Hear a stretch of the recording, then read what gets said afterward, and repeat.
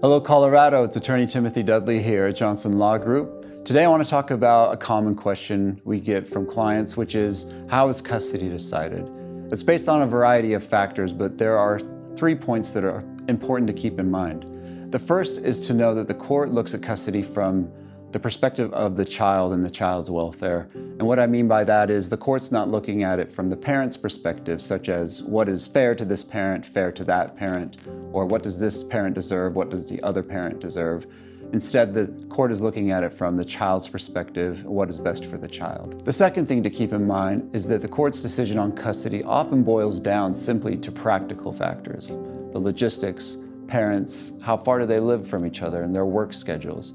If you have a non-traditional work schedule, say you're working nights or weekends, that could present a logistical problem. If you're not able to get the child to school in the mornings, you may not be able to have the child overnight. So it's often just those practical factors that custody comes down to. And the third thing to keep in mind is that the court will always put a child's safety first above all other factors.